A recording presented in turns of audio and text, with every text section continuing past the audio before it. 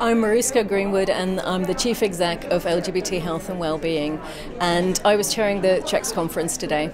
The CHEX conference has been great. I mean, I've been to a number of these over the years. They're always really good kind of networking opportunities. I was really interested in the theme of today's conference, which was around power and the impact of power on health and health inequalities, and I think it generated a lot of good discussion. Certainly the workshop I was in and some of the discussions around the table were really interesting, and I think we had fantastically inspirational speakers. It was really great to hear from community activists about how they'd empowered themselves and how they then went on to empower their local communities. So really some very, very inspirational stories we heard. Well, I'm Donna Henderson and I am a volunteer. I have volunteered with Go Well. But previously, before Go Well, I have volunteered with Tron St Mary's Family Support Project, Balornick Primary Parent Council and Springburn Central Community Council.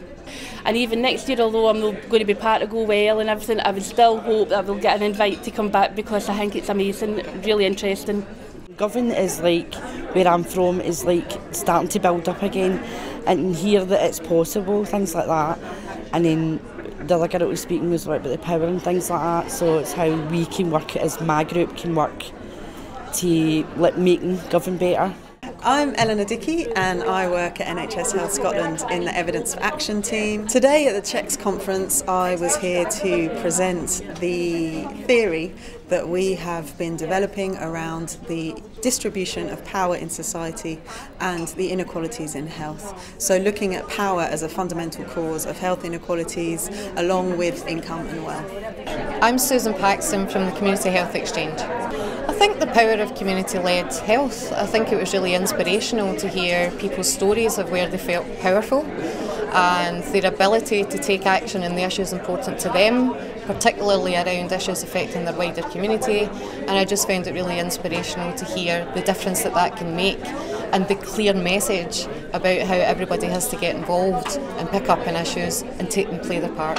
Hi there, I'm Deborah and I'm a Community Links practitioner with the Health and Social Care Alliance based in a GP surgery in Govan.